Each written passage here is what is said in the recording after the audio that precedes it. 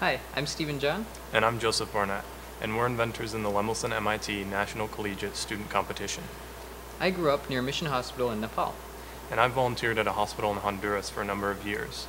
During our time at these low-resource settings, we're able to see that in order for medical devices to have a high impact, they not only have to be simple, but they also have to be resilient. Premature babies often struggle to keep their lungs open and breathe. The functional unit of the lungs, the alveoli, are like small balloons, which are hard to inflate the first time.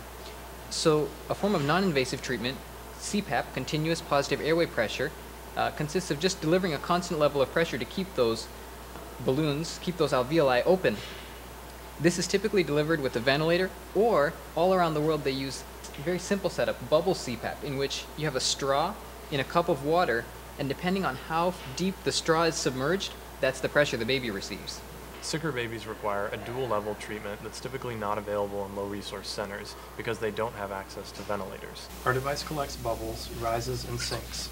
This process repeats, delivering two levels of pressure to the infant, a high and a low.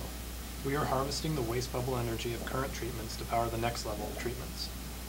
The device is simple. There's just one moving part, and the delivered pressure is set by the depth of water in the container.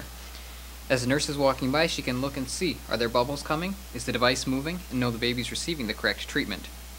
So just by switching your exhaust pipe to a pipe with our device mounted on it, you can now deliver the next level of treatment at a price point of $25 as opposed to thousands of dollars for a ventilator. Stephen and Joe have applied rigorous engineering principles to solve a very important problem. What Stephen John and his team at WMU have achieved in the short amount of time that I've known them is some staggering results.